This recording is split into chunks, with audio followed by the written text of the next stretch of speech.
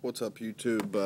Gonna do another how-to lanyard for you today. This one's an easy knot called the half hitch that looks really cool in my opinion, and it's super easy for you beginners out there, and for anybody advanced, you know, it's still very cool and functional. This is my Antonini Nada knife. It's my go-to paracord knife because of the locking marlin spike. I use that to tighten my monkey's fists and do a lot of other stuff. I've got a full review on this knife if you want to check that out. But it has a really small lanyard hole. In reference to the paracord size, it won't fit in there too well. There's a couple ways you can do that. You can, melt it and taper it down with your fingers. Or another easy way is to just take out a little bit of the guts.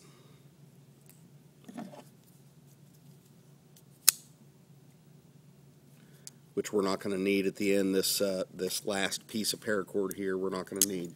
What I've got is about a 13-14 inch long piece, and this side has already been melted, so I'm going to start here after pulling those guts out and pull it through my fingers so the outside layer pulls nice and tight again. And I just felt them right there as the end, so I've got about 2 inches without any guts.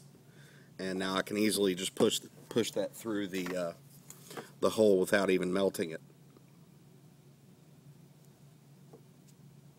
Yeah, I did say easily, didn't I? There it is. Now I will melt it. And being there's no guts, you don't have to do much there. Just melt it a little bit. And this lanyard, again, is a real simple one. And I want to cut that end off at the last second, so I'm going to find that bit and then leave what I want my lanyard to be plus about an inch. So if I want a lanyard this long, I'm going to leave just a touch more, about right there. Just a touch more. And this all doesn't matter. That's just going to be how long your lanyard is at the end. You could even use the gutted part, but I can feel mine stops right there, so I'm leaving enough plus a little bit. This is the half hitch, guys, and it's just super simple. Now you've got your shorter end here and a longer end. We're going to be working with the longer end going around the shorter end. So what you want to do is basically with the end that's longer being on the back side, you're going to come around the front of the shorter end, making a hole. Then you're going to grab it so you can hold it and come through that same hole. That's the half hitch. I like to grab this shorter end now with my fingers down here so that I can do the tightening a little easier. And then just tighten that up. You want to keep the knife facing the same way to you the whole time or whatever you're doing, or you can get turned around. But again, you come in front with the longer end and then back through the hole you just made, grabbing the shorter end if you want with your pinky down there. Most of the difficulties with learning knotting and tying and paracord is just how to hold everything. You want to get each one of these nice and tight, each one the same nice level of tightness as the one before. So the knife's still facing me. I'm going to take my long end, go over top, make a hole, and come back through it. I'm going to grab the bottom with my pinky and tighten it all up. Now, this is going to make a twist pattern. Just 2 or 3 half hitches like that will hold just about anything you want when you're camping and tying stuff to your vehicle and doing whatever. And it's a real nice strong knot. But when you continue to do them, and just over the front with the long end and through its own hole again, when you continue to do them, they form a cool twist pattern that I think makes a great lanyard. And this is desert camo paracord that does not match that blue knife, obviously, but this is for you guys, just a demo. So my long end, it's not necessarily that much longer anymore. It's about an inch longer, but just keep the knife facing the same way the whole time again, so you know which way you're going to go, which way you're going. And you're just going to keep doing those as long as you like. You can stop anytime you want, or you can keep going.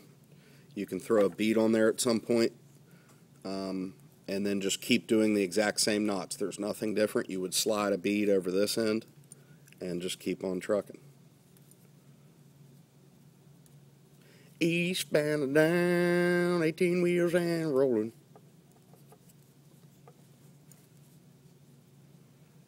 And at this point you can start to see what's going on there with the twist. Pretty cool. If you do this one short, it just doesn't look right, so I like to keep twisting.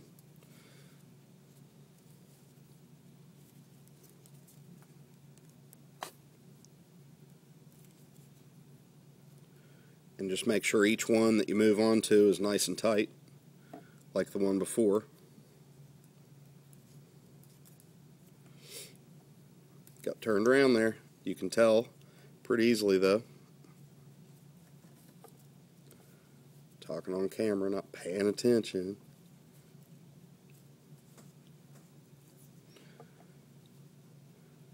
Alright, I could keep going and make that a little longer, but I just wanted to show you guys this, so I'll go ahead and show you how I like to finish these.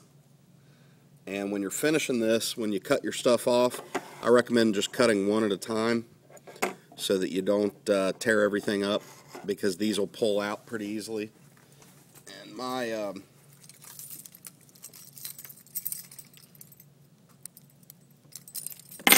go-to close-in paracord cutter is the Victorinox scissors on the small keychain size Victorinox.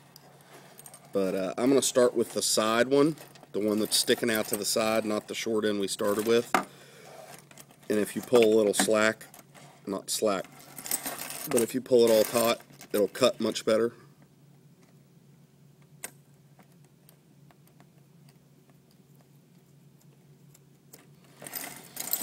And those are super sharp. If you guys don't have those, they leave a nice clean cut. And I like to leave about this much sticking out when I do my paracord work to give me a nice big bead to burn up.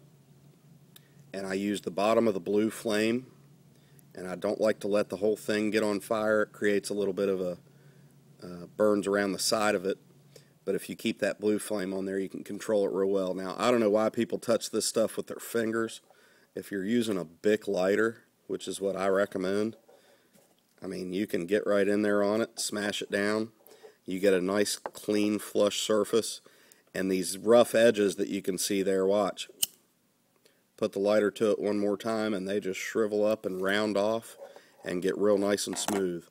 Now, you let that dry for a minute, blow on it a little, and then just double check it for comfort. You can also make this into a bracelet, obviously, similar to the Cobra Stitch bracelets. And then when you're burning your edges like that on anything, you can just do it the way I just showed you there. And this one is nice and round, no rough edges. If there was, maybe just like a hint, say there, of a rough edge, that blue corner flame again rounds it right off.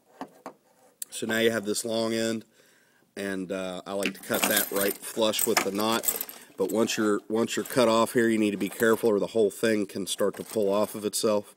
So just make your cut a little off, like I said, or a little further away than you need to be, so that you're in control. Nice, flush, clean scissor cuts. And these things somehow, I mean, they're always sharp with Victorinox. They're sharper than Leatherman. They're sharper than Gerber multi-tools. I've got all those things, and I tend to always grab for those. And this one, you want a little larger of a flattening, so that it won't be able to pull out later. So you get that blue flame good and hot, and I can see it bubbling now. I don't know if you can. And then you can smash it with that metal lighter and just kind of rock it back and forth to round it off for you. And it'll never come out. You'll have to cut that out. Now it's going to have some rough edges. Blue flame.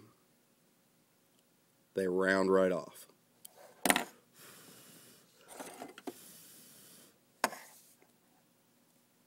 Nice. So there you have it. Kind of a cool twisting pattern. Really easy lanyard for anyone to do. And if you want to look it up again, it's called the half hitch. But it's a very good for beginners, very good for anybody. I still use them quite a bit because they just look good. And for girls, bracelets that don't necessarily like the thickness of the cobra stitch, you can go with one of these, and it's a little more feminine looking than, say, the more masculine, thicker, stronger, bigger cobra stitch. But I hope you guys enjoyed. Hope you guys liked it. If you have any questions, would like to see anything, please let me know. And please sub, everybody. Thanks for watching.